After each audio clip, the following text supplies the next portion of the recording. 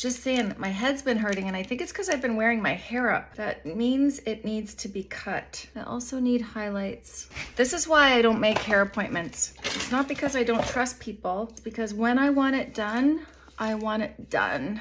I'm gonna put a little bit of oil in it because I dried it naturally and curly, so it's not gonna slide through as well. So I'm hoping that the oil will let it slide through a little bit better, and the bleach will cut through the oil no problem, so I'm not worried about that. And this is gonna make me feel nice and bright. I'm feeling dull and drab.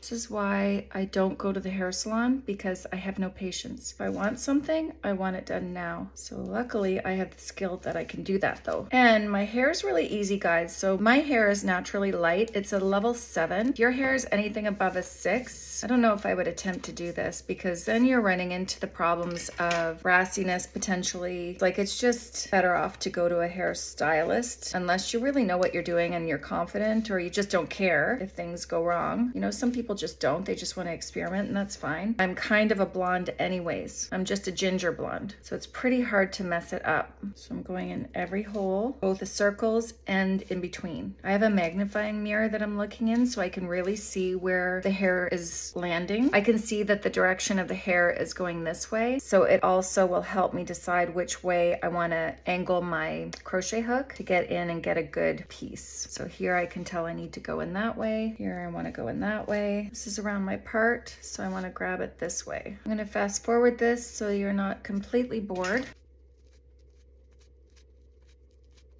And I want to see the same amount of volume of hair on this side as I do on this side. I can tell I have a little bit more density here, so I'm going to go back and pull a little bit more through on these pieces. Oh, I was missing one altogether there. And the oil, by the way, is helping. I was right. Once I get going, I can get it done pretty fast. So now that I've got this front area done, I've got to do this side, but I'm going to switch from every hole to every hole in the circle, because I don't care if it says bright back there as it is up front. And you want to make sure that you comb through. If you didn't get that section of hair all the way out and it's kind of looped, then it's not going to be good, especially if you have darker hair. If I made a mistake in my hair, it's a little bit more forgiving, but if you make a mistake in hair darker than mine, you'll be able to see that, and it'll look like a spot. So I'm going to take my comb and make sure it's all combed through. I hope you can see where I'm going to highlight right in there. So this part here, I'm not going to touch. Oh, I'm getting lots of loops here. Technically, I should have started from the back so all of this hair wouldn't be in my way, but I didn't think it through.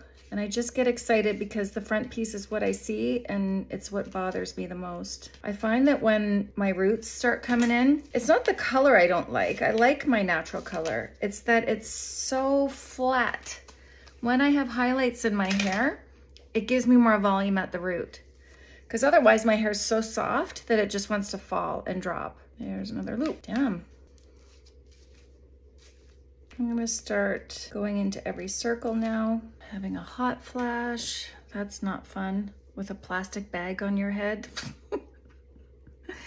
Oh my God. Okay, I'm gonna make this really pretty and this really pretty. I'll tell you this, 10 times mirror is actually really helpful. Now the other thing I should mention, I have a lot of hair. If you don't have a lot of hair, you should not pull every hole. If you have really, you know, fine hair or low density hair, just be careful. I also don't mind it looking really light, but light suits me. I was born a blonde, so think about your skin tone too if you decide to do something like this. Okay, now I've got to turn myself around and use my mirror. Okay, I couldn't do that on camera. I had to go and use a handheld mirror and go to my bathroom and look in that mirror. So now for the bleach. Gloves. These gloves I got at Costco. I actually bought them for painting. They're really good and they weren't expensive. Get yourself a cape or wear a really old shirt. I'm using a different bleach today. Wish I had the one that I normally use, but I don't. So I hope you can see that the darkest part is right here. Let's see if you can see this section better. Like right to here. So that's where I'm gonna focus on. And slather that on. And again, because my hair is so light naturally, if I miss pieces, it's not gonna be the end of the world. Where you have to be really careful is when you are dark. The other thing you need to know is when it is really saturated on your hair, like really thick, it's gonna lift better. If I get some on pieces that I don't really want, just drag it off. It's not gonna hurt it.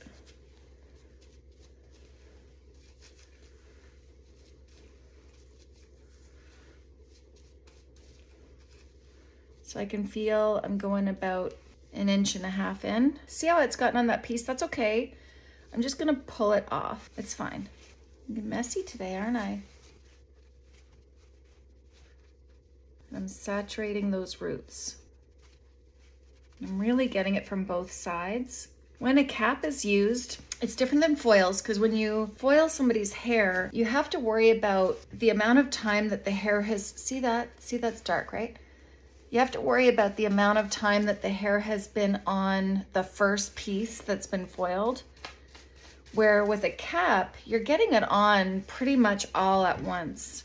This won't take very long, so you don't have to worry about one section processing faster than the other section, because it's pretty quick comparatively to foils. Once I get all this on, I'm gonna double check everything. Okay, my ends are out, my ends are out, good. This I'm going by feel, so it really would help if you had somebody to help you.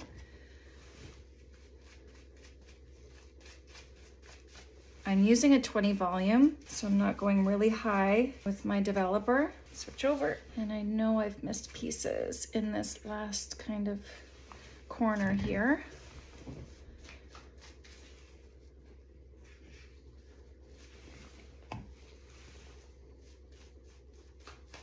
Now it is time to double check everything. This section got a little bit too much bleach here, so I'm just gonna wipe this off. And I wanted really this to be more on the root, so that's fine now. I feel better like that.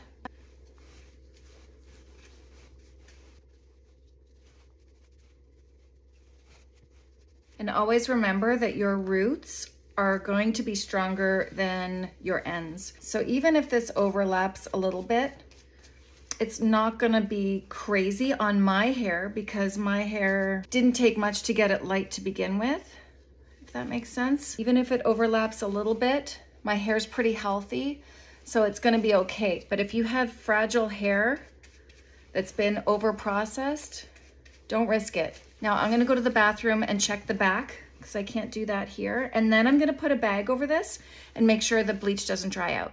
And then I'll be back. I wanted to show you, I have a bag like this, but you could use a grocery bag, it's fine. All right, the bleach has been on for 45 minutes and I'm gonna double check it. It could come off now if it's developed. It's actually looking pretty good. I'm gonna take a towel and just kind of wipe it off so that I can see what that looks like. So let me just spray a little bit of water. Because this bleach has got a tint of blue, it's hard to tell. So I really want to get that bleach off that front piece. Yeah, so that is a pale yellow. That's perfect.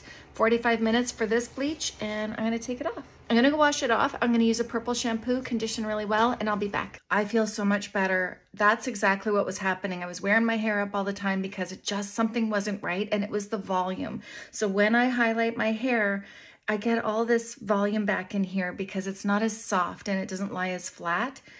But that's what the back and the crown looks like. I love it. I hope this helps, and I will see you later. Bye.